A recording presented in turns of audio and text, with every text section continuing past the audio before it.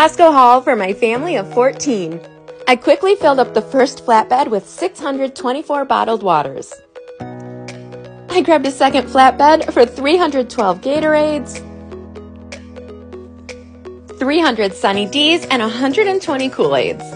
I left those flatbeds up front and grabbed a third one for paper towels, toilet paper, garbage bags, cups, and pasta.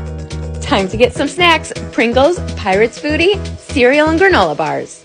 I left that up front and grabbed a fourth flatbed for 12 rolls of wrapping paper, 12 hoodies and pants, and 12 packs of socks.